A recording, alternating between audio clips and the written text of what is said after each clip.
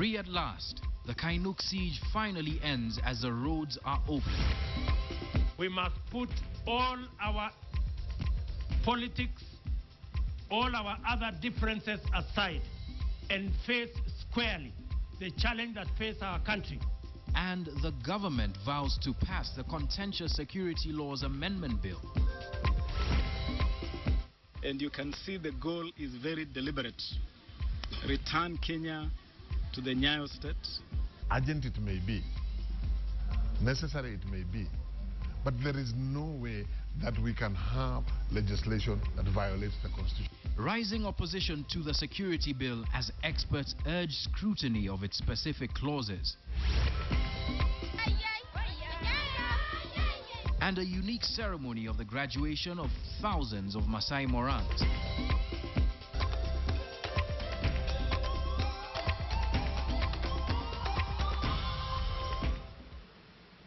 Once again, thank you very much for joining us on KTN Weekend Prime. We begin in Kitale and Lodwar, where the Kitale-Lodwar Road was this evening reopened following a more than 48-hour blockade. The road was closed by residents of Kainuk protesting the killing of 3 people by suspected Pokot bandits. The barricade left hundreds of travelers stranded without food and water. A few kilometers from Kainuk, buses, trucks and other vehicles at a standstill. The traffic stretching for close to 10 kilometers, according to Red Cross officials. And people are just frustrated, angry, tired and hungry. The road was barricaded by local residents, angered by constant raids by suspected Pokot bandits. The protest was triggered by Friday's shooting of 3 people by suspected Pokot raiders who made away with dozens of cows and goats from the Kainuk common grazing grounds. And not even the heavy presence of security personnel in the area could get the residents to back down. They were seeking an assurance over their security and an audience with President Uhuru Kenyatta or his deputy William Ruto. Close to 1,000 travelers, including children, were left stranded. There is a person with tuna who was traveling from Turkana coming down to Italy for medicine, for treatment, and I think with the tension and just the sheer frustration of sitting and waiting for the last 24 plus hours, he wasn't very well. So this afternoon we decided to transport him to Italy, where hopefully he'll get medical care. The Kenya Red Cross moved in, providing milk, bread and water. Talks between local leaders, including Turkana Senator John Munyes and Turkana South MP James Lomanen, and the County Security Committee led by the County Commissioner Julius Mathenge to try and end the blockade, lasted several hours.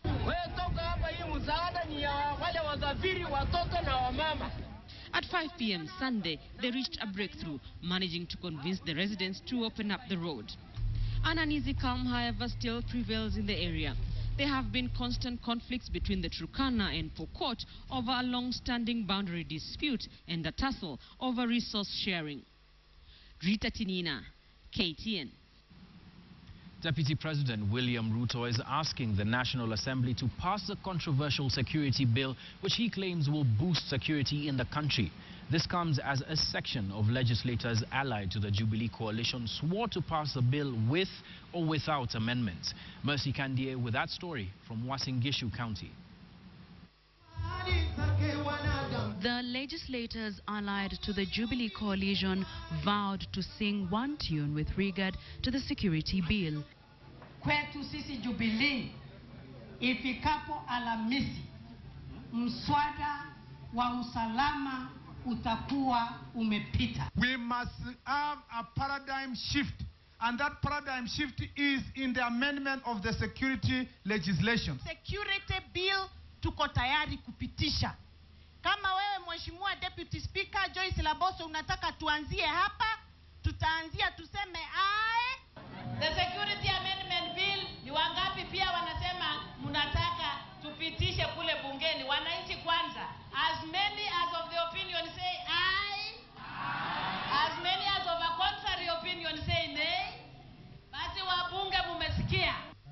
Deputy President William Ruto urged the members of parliament to shelve their political affiliations and prioritize the safety of Kenyans by passing the controversial security bill, insisting that the bill was not changing any part of the law but is focusing on the implementation of the legislation to secure the nation. We have not made any proposals for the amendment of our constitution. What we have made proposals on the amendment is just the amendment of legislation to make sure that that which is guaranteed by the constitution is operationalized by the law. Wabunge mupitishe hiyo mswada, na kwa hiyo mswada pia muongeze serikali za kaunti kwa maneno ya usalama. Hakuna Mungu kama wewe, hakuna. This even as clerics and political leaders prayed for the dissolution of the International Criminal Court cases against him. Biblia imetuamrisha tukiwa raia tuombee viongozi wetu. Na leo tumeungana kuleta maombi ya dua kwa viongozi wetu, minyororo iondoke, walete baraka kwetu. Wenye kukoroga kesi na witnesses ni mmoja. Tunataka tuulize Bensouda awachilie watu wote. Kama aliweza kuachilia watu waine, watu wawili hawawezi kubaki. Tunaambia Bensouda, my president, my vice president, asikie hivyo popote alipo. The controversial bill seeks to have terror suspects detained for up to 1 year before persecution, intelligence officers to possess firearms, tap mobile phone communication messages without authority from the court, and the media to seek consent from the police before publishing stories on terror and other massive crimes. They were speaking at a prayer meeting attended by elected leaders from across the political divide, religious leaders and residents of Tarbo constituency area of Uasin Gishu County. Masi Kandia, KTN, Tarbo, Uasin Gishu County. Still on the Security Laws Amendment Bill, the Commission for the Implementation of the Constitution says it was not consulted in the drafting of the contentious Security Laws Amendment Bill. CIC Chairman Charles Nyachai says that they have warned the Executive and Parliament that the bill is unconstitutional. But where exactly does CIC find fault in the controversial bill? KTN's Asha Mwilu now reports.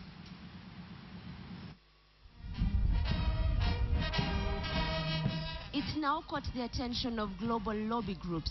The proposed amendments bill to security laws has prompted Amnesty International and the Human Rights Watch to chime in.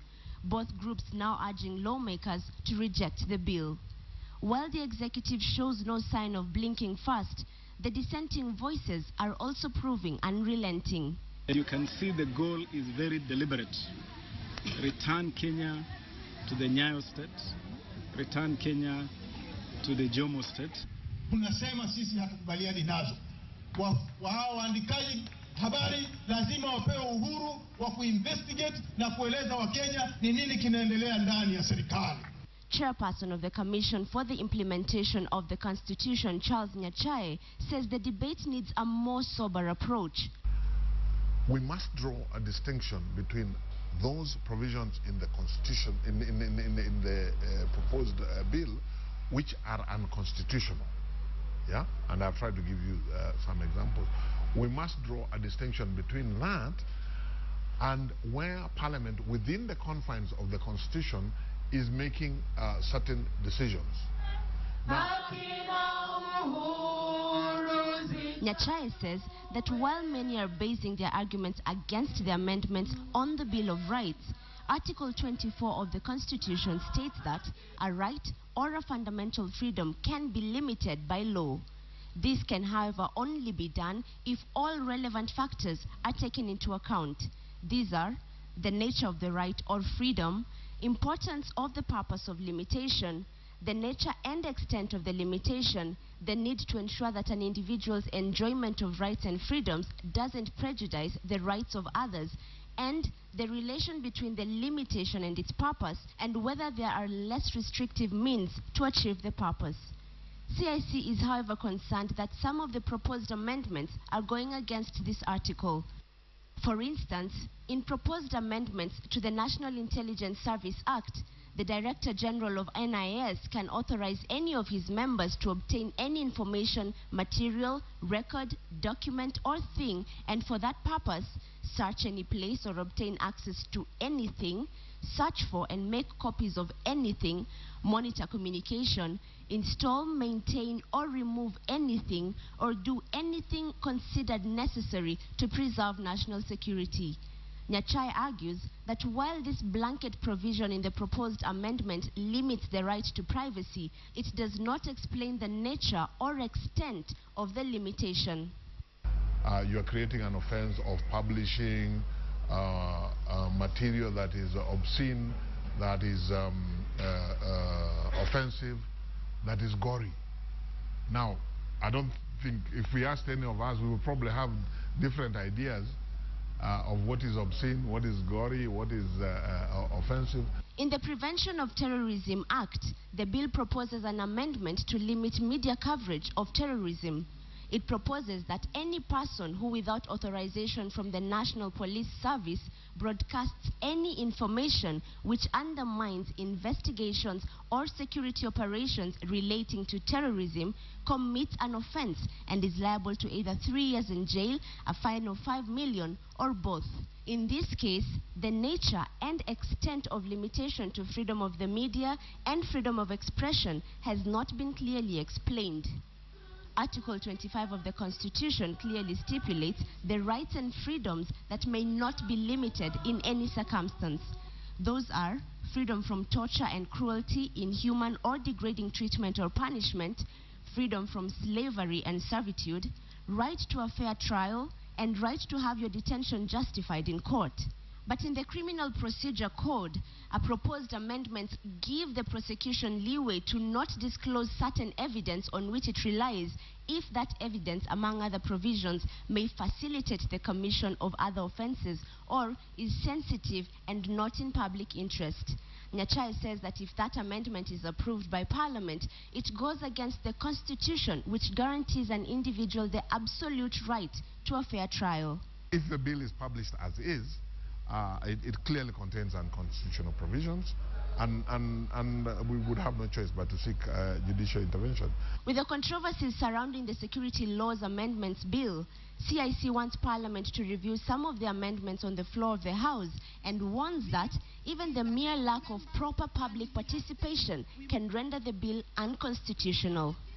Ashamwilu, KTN, Nairobi. Now, as is the title of Ashamwilu's story, the devil really is in the details with regards to the Security Laws Amendment Bill. That's because not only are there very many clauses within some specific laws that should be amended or are proposed to be amended, there also are about 21 of specific laws that have been proposed to be amended. I'll just go through some of them. The Public Order Act, the Penal Code, the Extradition, Contiguous and Foreign Countries Act, the Criminal Procedure Code, the Registration of Persons Act, the Evidence Act, the Prisons Act, the Firearms Act, the Radiation Protection Act, the Rent Restrictions Act, the Kenya Airports Authority Act, the Traffic Act, the Investment Promotion Act, beg your pardon, the Labor Institutions Act, the National Transport Safety Authority Act, beg your pardon, the Refugee Act, the National Intelligence Service Act, the Prevention of Terrorism Act, the Kenya Citizenship and Immigration Act, the National Police Service Act, and the Civil Aviation Act. These are all the laws that have proposed amendments to them. But specific to the laws that a number of people are having problems with are about 6 of them. That's the Public Order Act, the Criminal Procedure Act, the Evidence Act, the National Intelligence Service Act, National Police Service Act, and of course the Prevention of Terrorism Act. This is a discussion we're going to be having, like I mentioned earlier, and you can participate in this discussion. The hashtag is #Checkpoint. We will be having Mudhoni Wanyeki. We also have Abdikadir Omar Aden from Balambala constituency, as well as Kimani Yeshungwa from Kikuyu constituency, a man who has proposed this on the floor of the House. Now, moving on, the Maasai Onoto ceremony marks the end of one's age-set period of active junior warhood and also marks the promotion to junior elders or senior warriors. Now, our Kisii correspondent Fred Moturi brings you the details of this colorful event.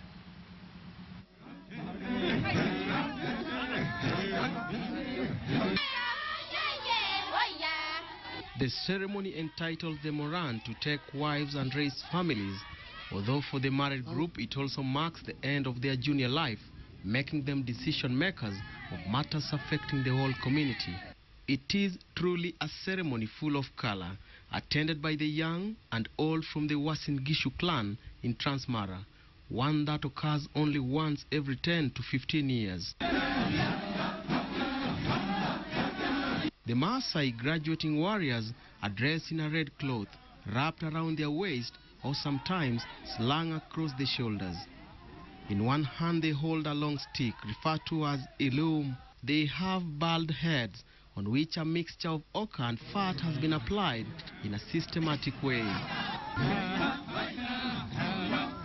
The age set is a unique social structure in which Maasai of a similar age are grouped together. Kwa mila ya Kimasai tuko na rika. Kila rika ni watu maybe range yao ya miaka ni kama wametofautiana labda kuanzia miaka 5 mpaka 10. Women automatically assume membership of the age set of their husbands. Hawa wake ambao umeona wakishiriki ni wake wetu. Kila mwanaume leo ama kila morani anakuja na mke wake. The age set thus formed is a permanent grouping, lasting throughout the life of its members. Yani tumefuka kutoka ngazi ya utoto, sasa ni watu wazima. Mzee amekuwa mzee, sasa si kijana tena. Na mimi pia sasa ni mama, manake mimi ni mke wake, hawezi kuwa mzee na mimi nibaki msichana. But before this ceremony is performed, boys and men between the ages of 12 and 25 are separated from the previous age set and go through a morata, a circumcision rite of passage, and they must remain in black attire for between 4 and 8 months. These young men will live in a manyata built by their mothers. Warriors perform the jumping dance referred to as adumu. This dance helps determine a warrior by testing their strength and endurance, and of course to impress young girls or their girlfriends referred to as intoye. As per the tradition, all the songs consist of rhythms, while an oloronyani, the song leader, sings the melody and the chorus is provided by vocalists singing while emphasizing on a subject matter, and the song is repeated word for word as it progresses. However, the culture has some change and the Morans no longer spend their days beyond the boundaries, wandering Maasai lands or engaging in cattle stealing.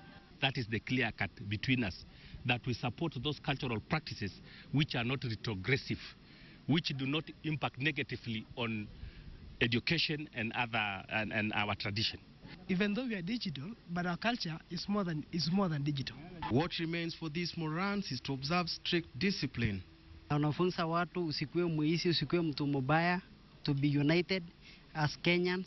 Ndio Wamasai waliweka hiyo rule. Ndio unaona hata sasa tuko na rungu na tuko na kisu, lakini hakuna siku tutatumia kupika mtu. After the dance, the entire group of about 3,000 men walked around 500 meters to the new site for oath taking. Indeed, it was a colorful ceremony that showed a unique way of preserving a beautiful culture. Fred Muturi, KTN in Transmara. I like that soundbite. Culture is more than digital. I believe the Njems are also having a similar ceremony around this time. Now let's move on to studies that have indicated that 83% of women and girls have reported one or more episodes of abuse. It is figures such as these that have prompted the launch of a marathon intended to raise funds against gender violence, dubbed the Genderthon. The inaugural race was flagged off by Chief Justice Willie Mutunga. It comes hot on the heels of widespread protests against men who have violently stripped women in the streets. While the Sexual Offences Act and the Constitution expressly outlawed sexual violence, the provisions of the law are largely seen to be abstract and thus hardly deterrent.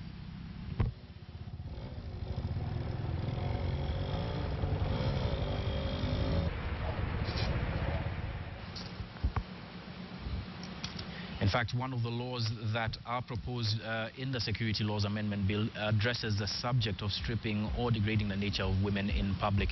That's a subject we're going to be discussing right after the break on Checkpoint, the Security Laws Amendment Bill. Is it good? Is it bad? Which of the 22 laws that are to be proposed, and I forgot one, by the way, that's a Public Benefit Organizations Act. Which of these laws have some good and which laws need addressing in Parliament next week? That discussion coming up right after the break on Checkpoint. Stay with us. Just ahead on Checkpoint, the good and the ugly in the Security Laws Amendment Bill, coming up on Checkpoint. You are watching KTN Weekend Prime.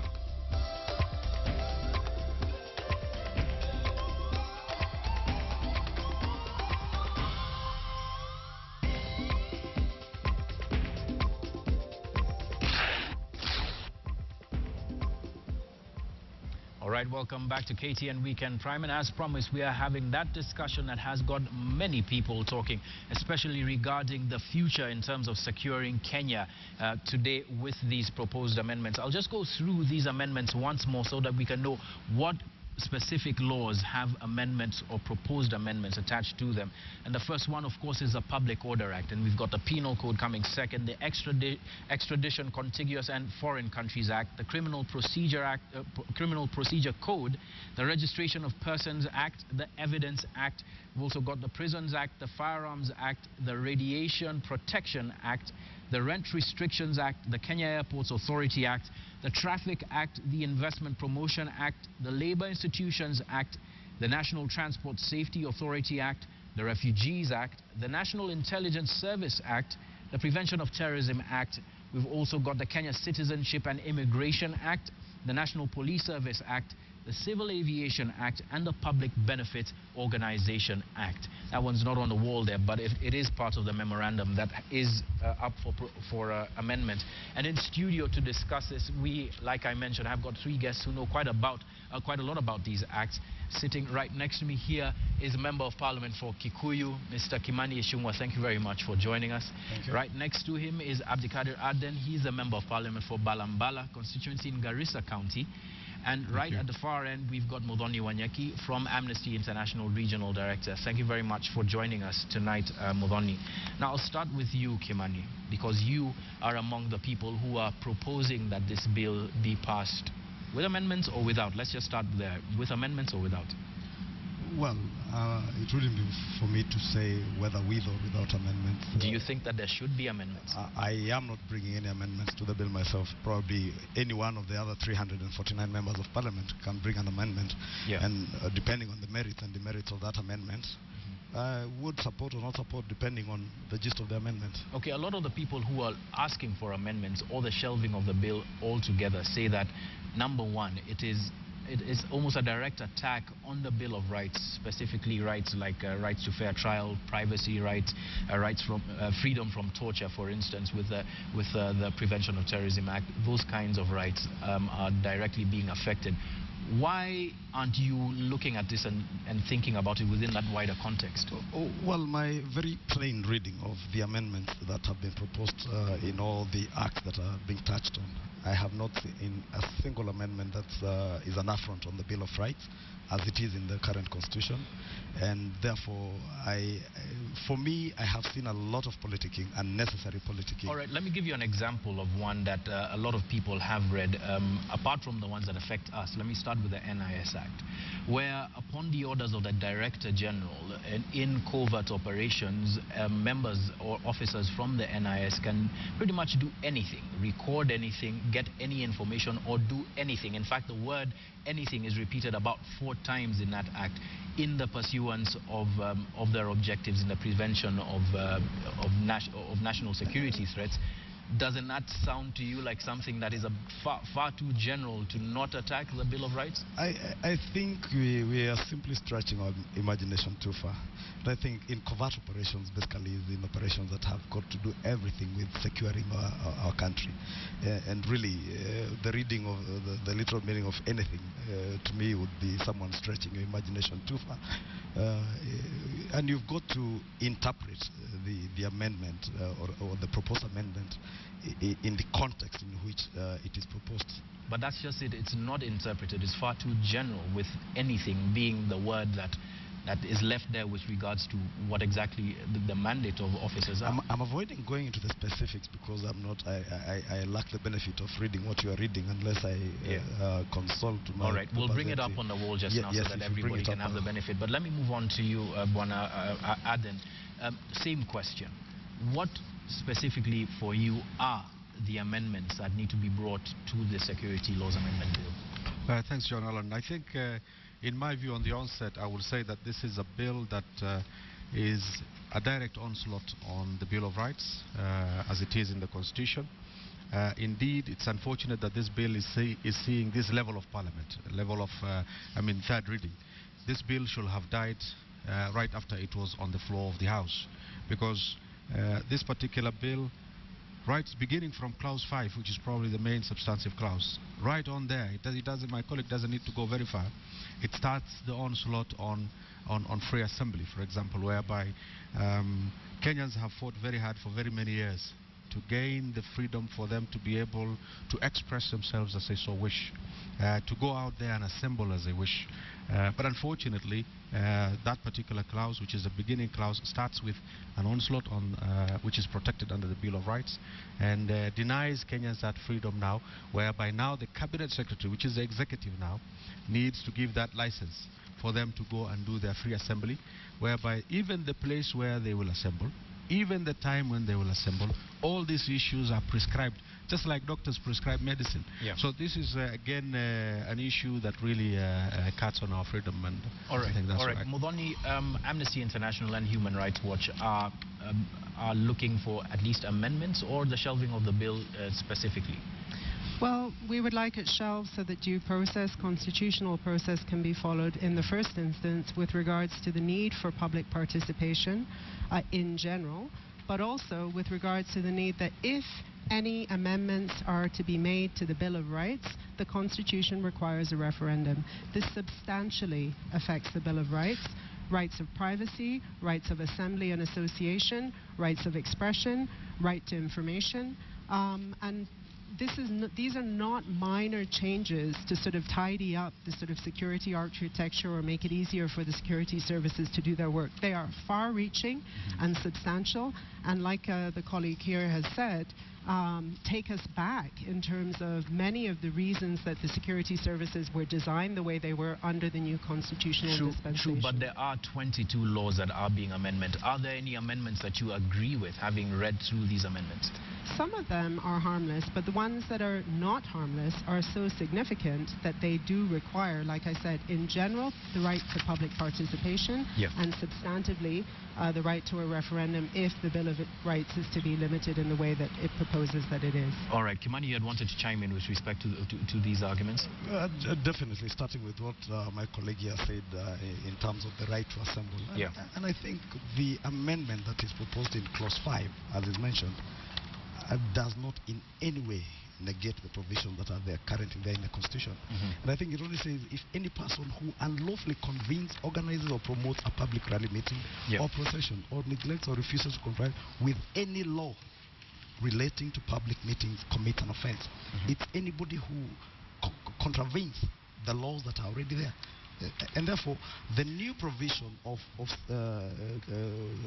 creating areas where you can hold processions and demonstrations, I think that is a practice the world over. There are so many other countries, but in civilized democracies where people say, and I think it's only in line with, I think, Article 24 of the Constitution, which says that if you are to enjoy your fundamental rights and freedoms, it should not be at the expense of others enjoying their own fundamental rights and freedoms. And I think what we have seen in the history of this country is people calling for demonstrations and what they call mass action, which to me in most cases appears to be mass looting and mass killings, and at the expense of other people's fundamental rights and freedoms. And we're only saying if you want to hold a procession or a demonstration in town today, for instance, do not come and demonstrate outside the Standard Group Center. If the Standard Group Center want to continue their day-to-day business, let them continue. Let us give you some space probably around Mlolongo, and you can hold your procession. I think quite a number of... The other thing I would want to tackle is the question on, I don't know, there's something, it has kept my mind, something Muthoni said. Yeah. As you remember, let me just ask you this. With respect to the Public Order Act, if the provisions are already in the law, and this is something that a number of people have been saying, if the law is already robust enough, why write another law to enforce the laws that are already there? I think we are saying the laws are already there in terms of who can convene a meeting and when and how you convene that. Those laws are already there. The only right now is that we want to give the minister powers to gazette areas where you can hold such demonstrations, processions, and meetings. Yeah. And I think it is only tidying up our, a law and order in this country so that we preempt situations where people hold demonstrations. And you remember, I'll take you back to just Sabasaba this year, where literally the economy of this country was brought, in Nairobi at least, people did not go to work because of fear of what was called mass action and mass demonstrations. Yes. And we only want to safeguard everybody's right. If I am not party, for instance, to the mass action and demonstrations that our colleagues are calling for, which to me are necessary, let me be able to continue enjoying my fundamental rights and freedoms. All right, but here's another law that a number of people have been raising issues about, the Criminal Procedure Code. And Section 42A, subsection 2 says, prosecution may not disclose certain evidence on which it intends to rely if the evidence may facilitate commission of other offenses, if the evidence is sensitive and not in the public interest to disclose, or see where there are grounds to believe that disclosing such evidence might lead to an attempt to being improperly made to pursue a witness or to make a statement retracting his original statement, to change his story, or not to appear in court or otherwise intimidate him. Why would you deny the right, an accused person the right to see the evidence that you have against them? I think for me, really, John, that's truly common sense. If honestly, I am a suspect, and giving me certain information will be prejudicial to the investigations of the case on the part of the prosecution, I think we should allow, and this is in relation more so with terrorism. All right, let me give you an example in terms of terrorism. In 2010, there are a number of Kenyans, about 10 of them, who were renditioned across the border to Uganda, and they claimed that they had been tortured, but their original statements didn't say that. So now, if they are denied certain evidence with respect to their having been tortured and needing to change that statement later on in court, isn't that prejudicial to their own rights? Who would be giving them evidence in terms of being tortured? The evidence of torture should actually come from them. But you are the one claiming to have been tortured. The people who are claiming to have tortured often are agents of the state. 1980s Nyayo House, we know the story. If someone is the one torturing you to adduce evidence that you, indeed I tortured this person. All right, Mulani, you want to jump in? I just think it's unfortunate that our colleague doesn't seem to understand what fair trial standards are. These are standards that are endorsed by the African Union under the new guidelines on pretrial detention, on fair trial. It is criminal procedure around the world that a suspect has the right to every piece of evidence that the prosecution holds against them. The burden of proving the crime, the burden is on the prosecution. Any accused person has the right to the full scope of evidence against them so that they can raise their case. This is normal procedure everywhere around the world and protected in African norms and standards as well as international norms and standards, let alone our own constitution. Right, and I think John Alam, I think again we are stretching our imagination too far, because we're not saying that every other accused person will be denied what would be evidence to them. We're only saying that if that whatever information you want will be prejudicial to the case or ongoing investigations, then the prosecution has that right and that recourse in law to go to court and show cause as to why they cannot adduce that evidence to you. And we're not saying it's blanket condemnation that everybody will be denied. If the prosecution has their case, they have their case for denying you that information. If it would be prejudicial, and especially so, and I would really plead with my colleagues, especially when it touches on human life and the loss of human life in acts of terrorism, because these are the basic simple things that we are confronted with in this country today, that you will divulge information to a suspect, probably of investigations that are ongoing, prejudice other people's lives. And we're only saying you have that opportunity in court to be able to argue out your case as a prosecutor, that if I give this evidence to John Allan Namu, it will be prejudicial. And the suspect also has the opportunity in court Therefore, nobody is being denied any rights. But there are, like Modoni had mentioned, norms that we have abided by for a number of years. For instance, the declarations that we have signed, the UN declarations that we have signed in terms of torture, and those kind of things could be prejudicial. Just let's give Abdikadir a chance before we come back. Jonathan, thank you. And I think, as my colleague here has said, the issue of fair trial is protected under the Constitution. So all that we are saying about the evidence being made available to the person being prosecuted is a right enshrined in the Constitution, in addition to the other laws that Kenya abides to. So I just want to move on from that one, because I think Modoni has fairly but actually, on that one. Before you move on, he actually does make a point with regards to terrorism. Yes. In that the nature of the crime of terrorism is such that, aside from it being emotional, there are certain ways in which perhaps terrorists communicate that if, for instance, a prosecutor had evidence in court of, and I'm just hypothesizing here, and publicized it, that perhaps could be passed along to other terrorists outside of the courtroom in terms of encoded messaging, that kind of thing. You know what? There are judicial safeguards on any kind of trial, including trials for organized crime such as terrorist acts. Yeah.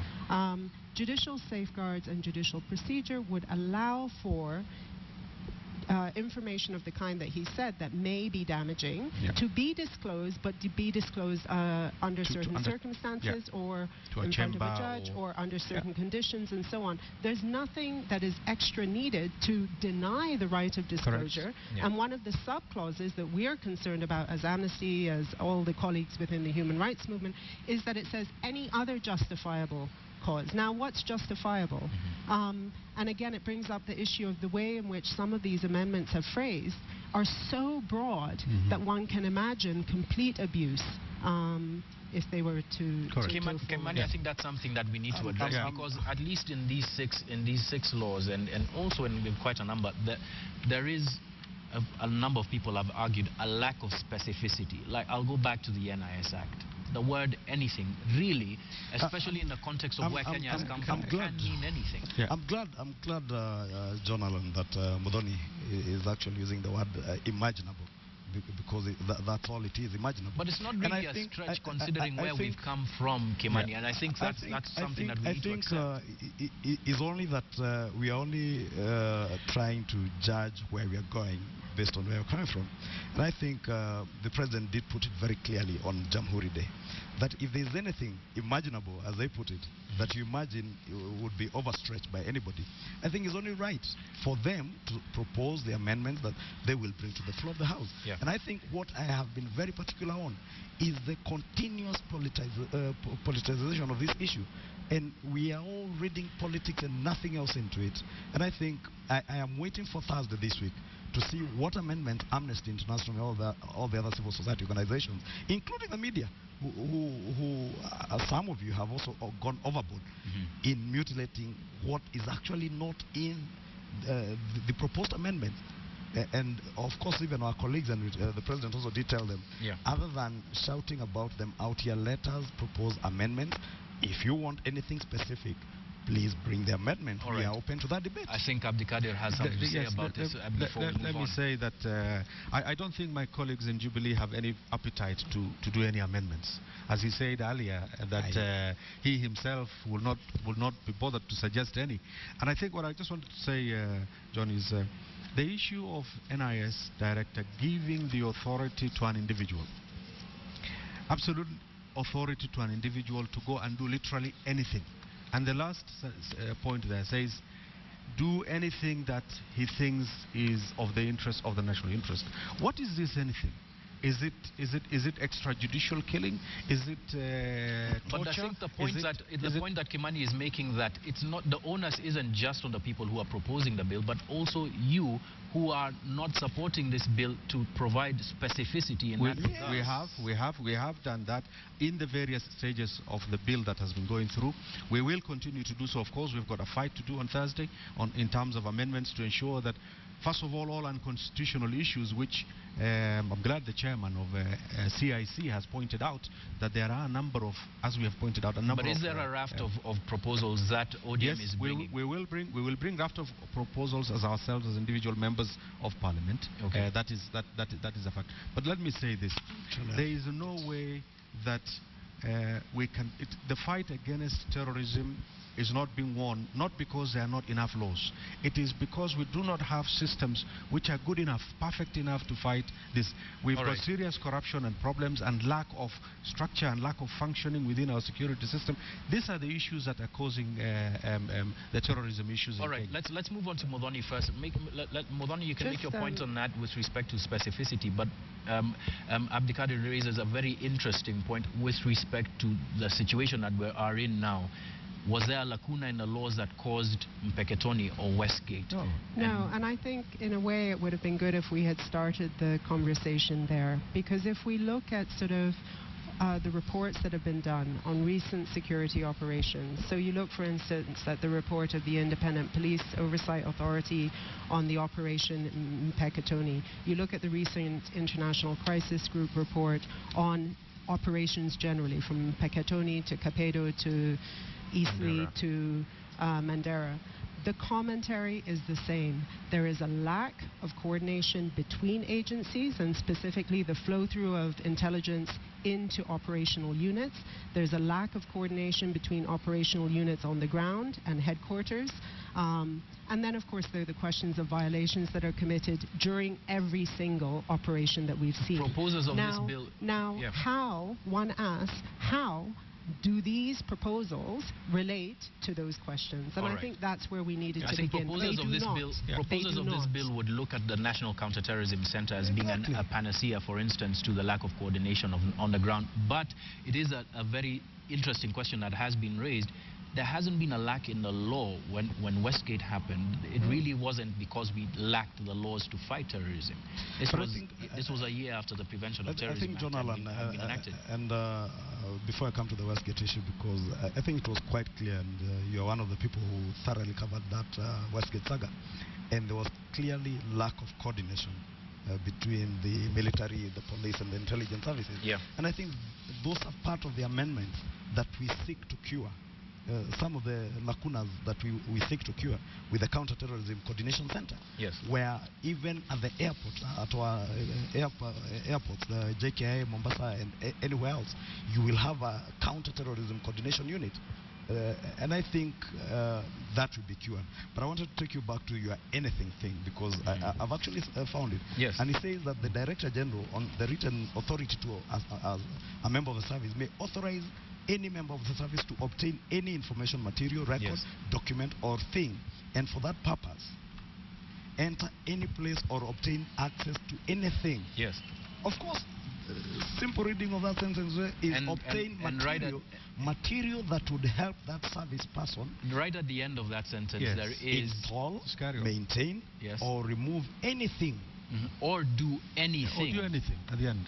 Or do anything considered necessary and it is national security. And there are two issues that people have there. Number one, it is that without oversight, it is one person who is making that decision in written form. And secondly, the phrase anything. But I think why I said, John, and allow me, why I said you are overstretching your imagination. Okay.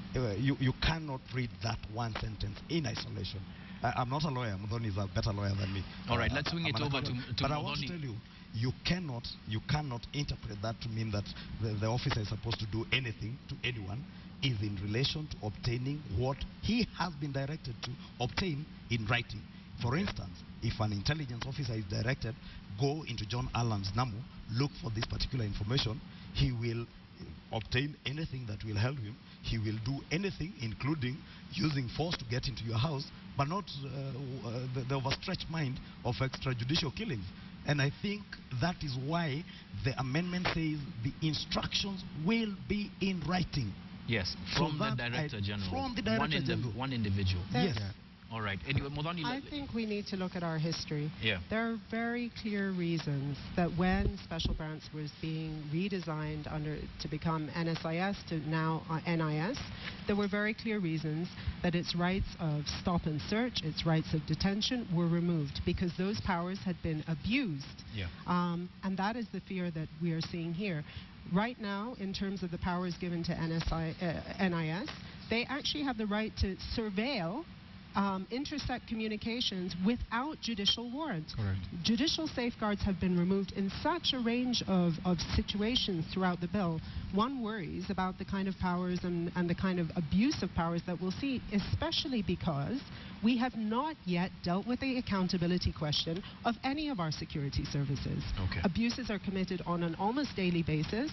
Nothing happens. Well, Kimani, let's be honest here. Yes. Do you think that our security services, and you'll jump in just in a moment, Abdikari, do you think our security services are at the level, if given this law, they will abide by it by the letter, given the history that we have with respect to our security services? John, you've known me for many years. I'm a very honest Kenyan. Yes. And I'll tell you honestly, you cannot judge all our security forces. There are a few rotten elements.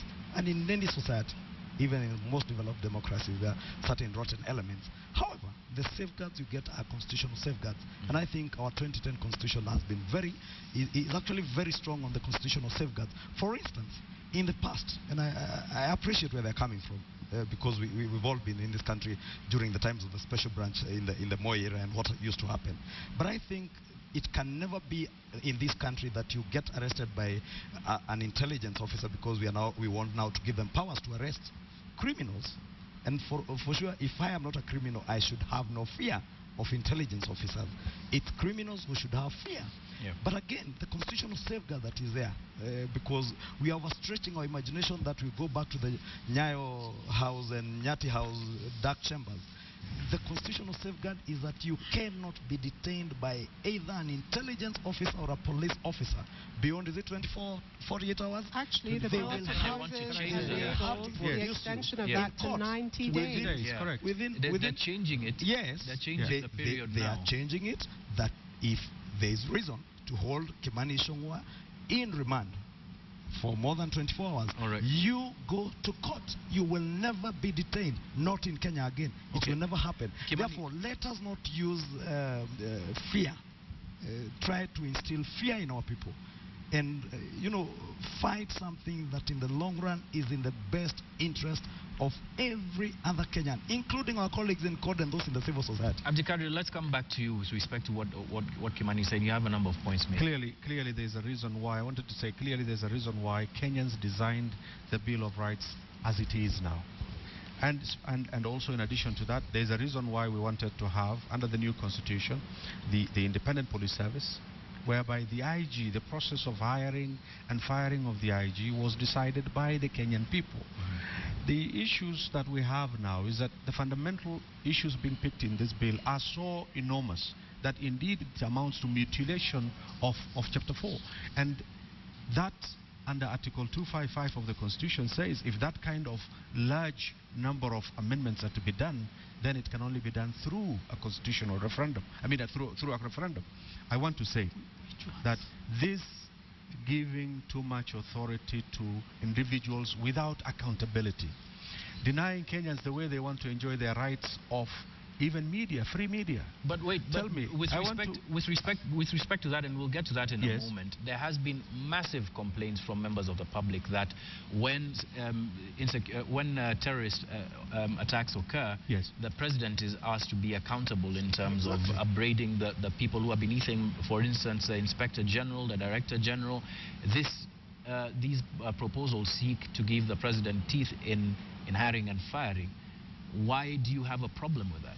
Clearly, there are constitutional experts in this country have voiced that during the time when there was that vacuum. They said that there is no constitutional obstacle for the president to suggest the removal of the IG. He can kickstart that process, and with the National Assembly, that process can be done. It is just what we want to do is that we are now going back to the era whereby the head of state will hire and fire the IG, the police. In other words, literally take the police in his hands. I want to talk about the issue of the free media. Yeah. What happened in Westgate? If Kenyans did not have the opportunity to see, thanks to the media, which reported to us, you saw how Kenyans enjoyed that, loved that, to the extent that they were literally taking coffee to some of the journalists who were covering there. Why? Because we appreciated, we were informed as a nation. Imagine if we were put in the dark completely. That is what this law is going to do. Actually, that's what this law is going to do. As a writer to that, and I want to say also, sorry, as and when you give a person a responsibility to go and do something, do not forget that this act talks of covert operation. I have researched on that meaning of that covert operation. A covert operation under the best defined, which is the American intelligence system, is an operation whereby there is the person giving the authority, the officer conducting that particular operation remains anonymous. In other words, something can happen in my town in Garissa tomorrow under that covert operation, and every authority in this government denies. And people have been killed, lives have been lost. This covert operation thing is going to bring torture back into this country. I can tell you, General Alam, if this particular bill comes on, Nyayo chambers, these guys may as well start renovating Nyayo chambers, because certainly they are going to take customers there. All right. Now, unfortunately, we're running out of time at this point, but Muthoni, I'll ask you to chime in with respect to what Kimani was saying, and you had a number of points on the same. I wanted to come back to the question about this being a fundamental redesign of the setup of security institutions that was envisaged under the Constitution. He's right. What the net effect of some of the proposals in this list of amendments is to put direct control back in the hands of the presidency and away from the public and away from independent oversight bodies like the National Police Service Commission, like IPOA, like the vetting, public participation in vetting. The DG would be hired directly by the presidency. Although that's not so direct when it comes to the inspector of police, there is the removal of the public vetting, there's the removal of the role of the Senate. That is not what we want. We do not want coordination that is essentially encapsulated in the person of the presidency. We want coordination across the agencies according to their mandate. Do you think that this time that Kenya is in, this period that Kenya is in, where it is facing what it has been called an insurgency, is reason enough to be able to put power back in the hands of the person who people appointed by their votes? Not in this kind of manner, in any way, shape or form. I think what we have been waiting for from the executive is a plan that deals with the drivers of terrorist attacks and not just sort of this kind of heavy-handed approach in terms of operations when something goes wrong. All right. Grievance has not been addressed. All of these transitional justice issues are still pending that drive people into committing these kind of crimes. All right. I want to say that I come from a region in northern Kenya, and generally even in the coast, whereby we have suffered historical punishments, collateral punishments. Talk of the Wagala massacres, the Garissa massacres of the 1980. And before you continue, there are quite a number of terror. In fact, the burden of terrorism has been most in the northeastern region. Why is it, though, that members of parliament from that region aren't making their own proposals prior to the proposals coming from government as you wind up?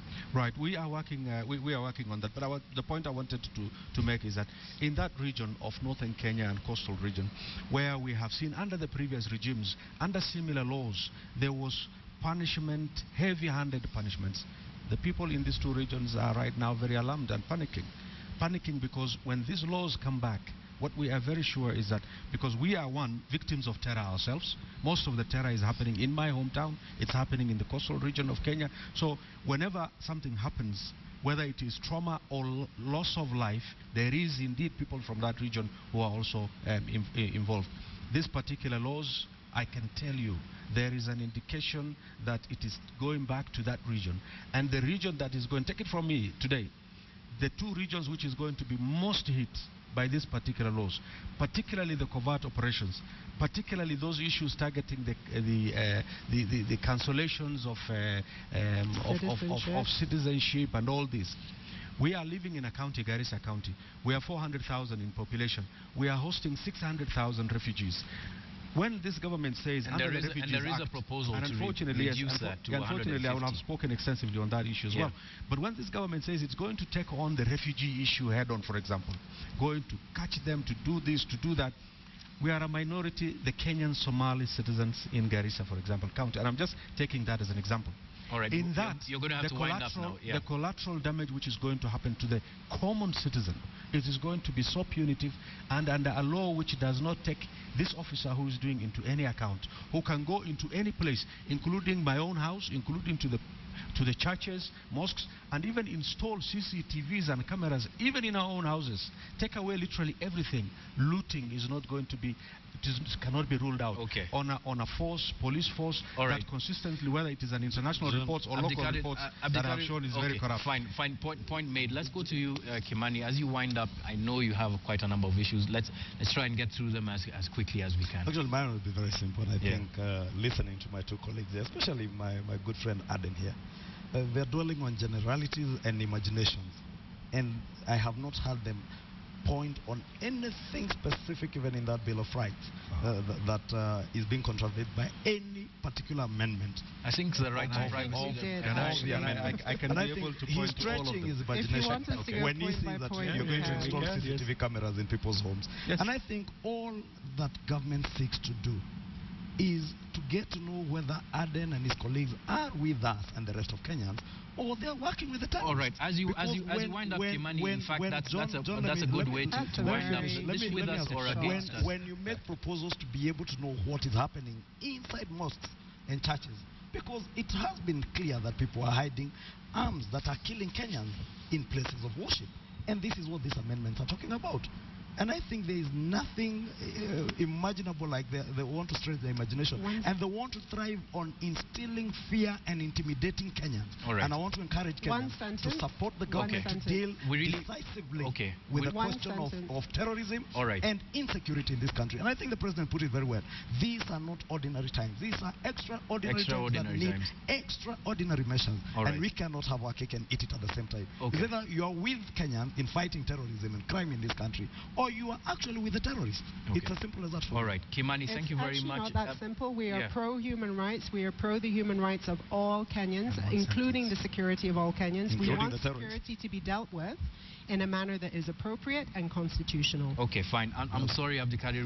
We can't. You're going to have your time in the National Assembly and to be able to elucidate your points. I'll be waiting to Kimani, see of course, that discussion will be going on. Let's hope there are some amendments that are brought, and that the proposers of this bill will be open to amendments that seek to help all Kenyans. Thank you very much for joining us, Kimani Ichung'wah, as well as Abdikadir Aden and Muthoni Wanyeki.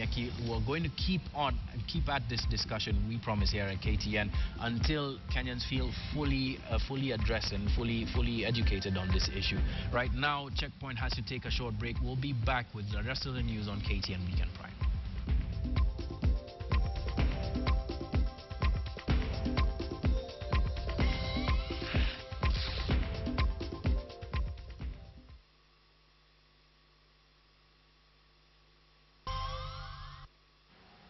Right away from hard tackle now. Now, Kenya turned 51 last Friday, and the ceremony came with lots of singing and dancing. But tonight, on Mock the Week, Jerry Mushura tells us why, to some people, dancing is not what you or I know as a coordination of movement. To some, music. She also tells us why we should always listen to our elders.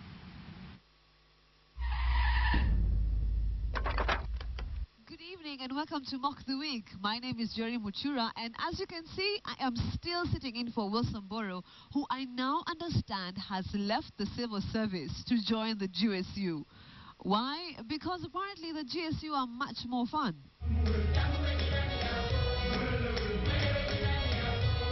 Speaking of dancing, it was a week to sing, dance and celebrate Kenya's steady journey into old age as the country marked 51 years of independence, which coincidentally also marked the onset of midlife crisis. In fact, this was such an exciting news that the president found himself belting out tunes of joy to his mother country.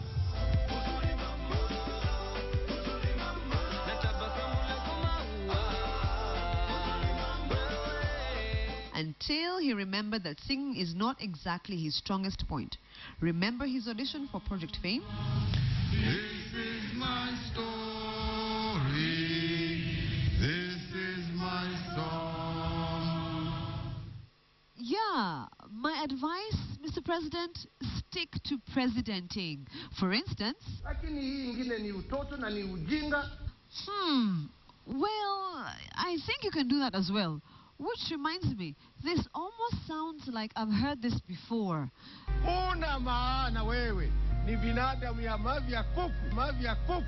Yes, it would seem that finally number 4 had learned from number 3 on how to make people more attentive to his speeches. Wait a minute. Remember this? Well, that explains everything, doesn't it? Still on the Jamhuri Day celebrations, there's a region called Embu, and these fellows had a different idea on what the Jamhuri Day celebrations should be.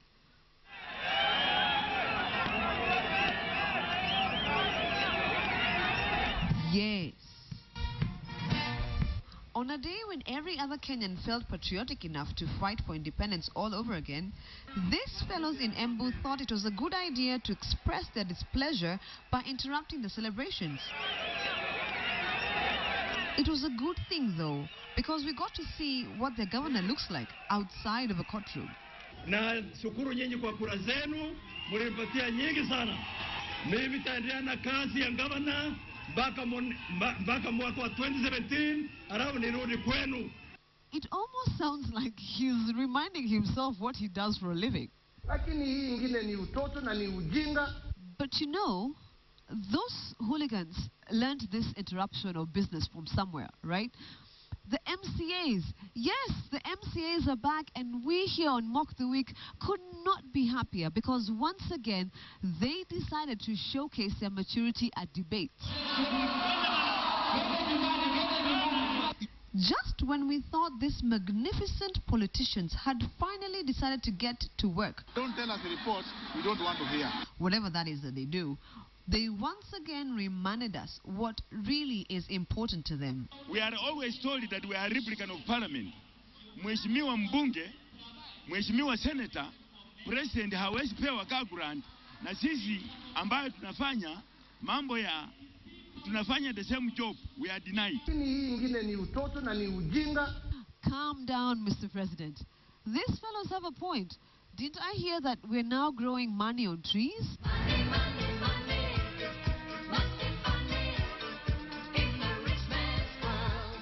And another thing, the similarities between MCAs and MPs are more than we want to accept. For example,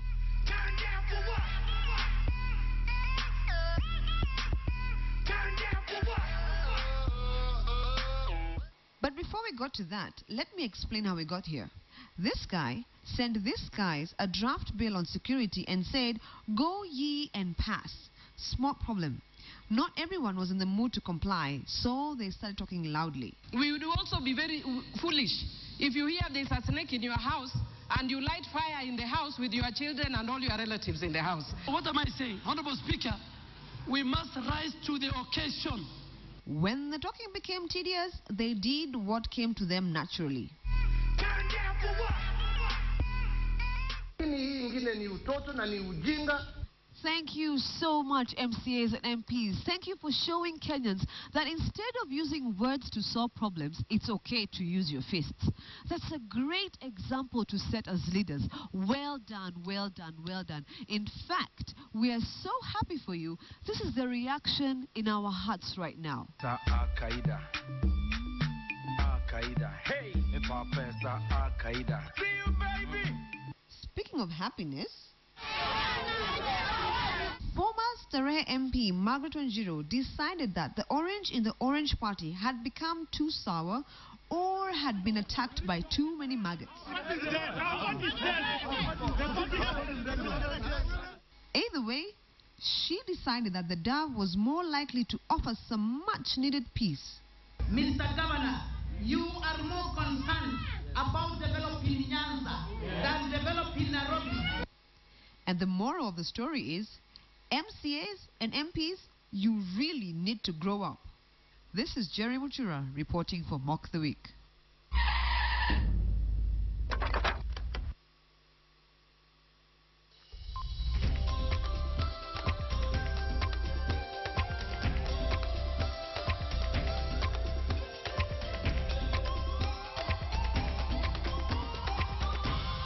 Let's wait and see what the Kenyan team will do at the Wellington Sevens, where they've been pulled against Argentina, Scotland and Samoa. Now moving on. As many as already anticipated, the CECAFA Senior Challenge Cup will not be staged this year. The organizers of the event finally broke their silence after months where the hosts had pulled out. However, the regional body wants to ensure that they curb this eventuality in the near future. As said, we are looking at the format from next year. The technical committee of CECAFA will have a meeting, and when we meet the presidents very soon, we will come up with a format that will change the format we are going to use for Challenge Cup next year. CECAFA stands with the president of FIFA to support him unanimously in his bid for re-election next year.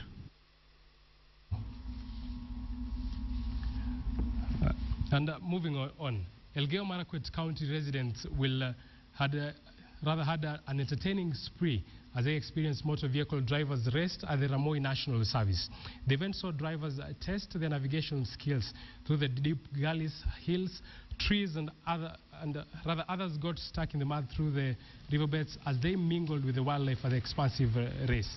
The race was great to see that they promote wildlife protection and address the poaching issue.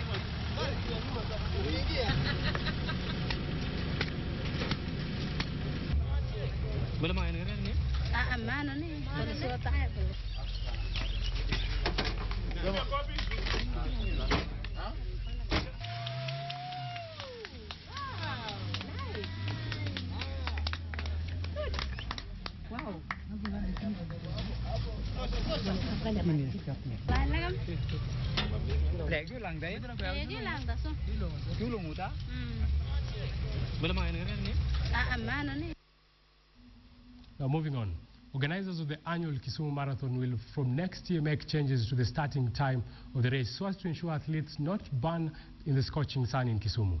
Delek Omari from Nyamira won the men's race in a time of 2 hours, 14 minutes and 3 seconds, while Rebecca Chepchirchir won the women's equivalent in a time of 2 hours, 41 minutes. Victor Gale files that report.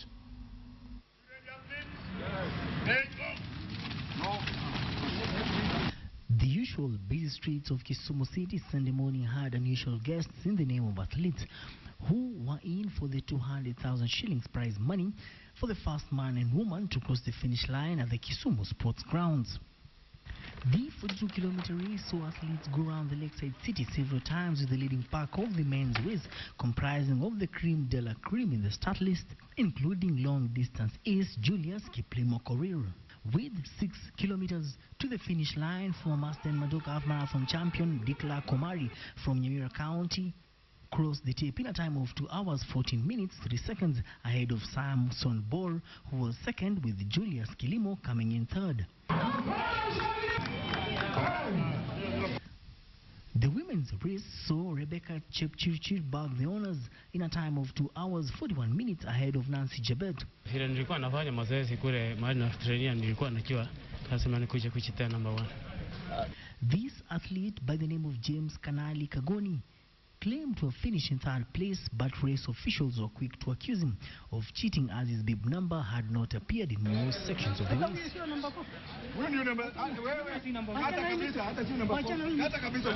So if he didn't pass through one of the stations, then definitely you are cheating. It is a race that over the years has continued to grow and develop athletics talent here in Nyanza. And according to the organizers, this year's event registered a huge turnout compared to last edition. Victor Ogale, KTN, in the county of Kisumu. Marines were crowned champions of the inaugural 2014 Malindi Beach Rugby after beating Pirates 4-3 at the Ocean Beach in Malindi. And in matters of cricket, the Maasai Warriors treated Ruaraka Sports Club to a rare fate as they faced off in a friendly match. That and more in our today's Sports Wrap.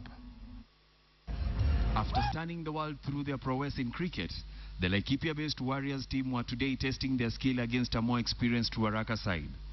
Despite losing 181 to 160 in 20 overs, the Warriors believe they have what it takes to compete with the best in the Kenyan League.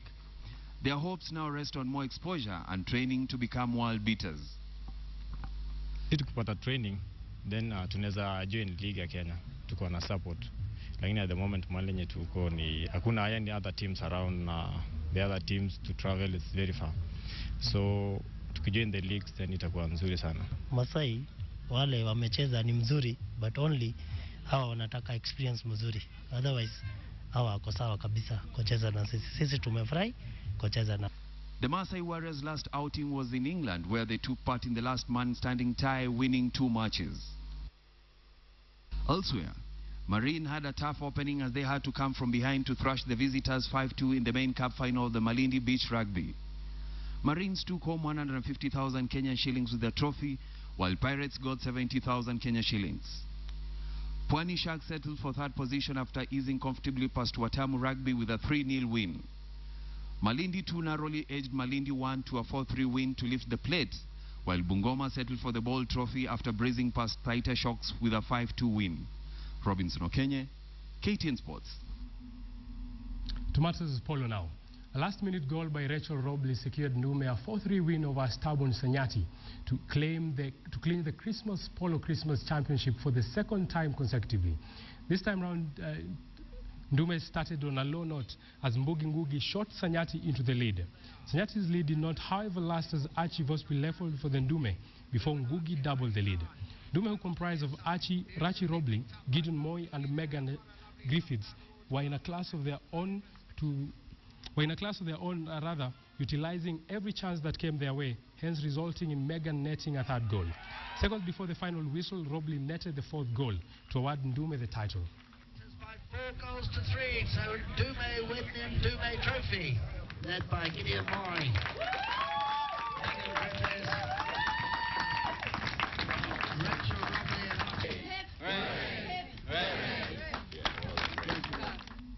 All right, lots of feedback coming in on the hashtag checkpoint on the discussion on the Security Laws Amendment Bill. Let me just read a few of them. Leo Kinuthia says, I pay taxes, but I also know that I have a certain level of responsibility to keep my location safe. Mr. Obwoge says, to kill free speech is to insult human rights, to stifle human nature, and to suppress truth. He's quoting someone there. And Patty Rutich says, first, let's get rid of corruption, and we'll see if we really do not need this bill. And finally, Ray Gitahi says, terrorists are enemy combatants who, because of being civilians, have constitutional rights. And he poses a question, but should they? And that really is at the heart of the debate here in terms of the Security Laws Amendment Bill.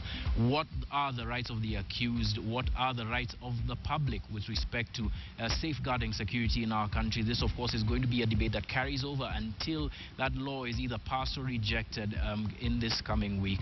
And we will be keeping you updated on the debate with regard to the Security Amendments Law, as well as bringing other people on to share their opinions about whether we are going in the right direction or we are taking a step backwards, as some people have suggested. But that's it for KTN Weekend Prime tonight. Thank you very much for joining me this evening. I'm John Allen Amu. Have a good night.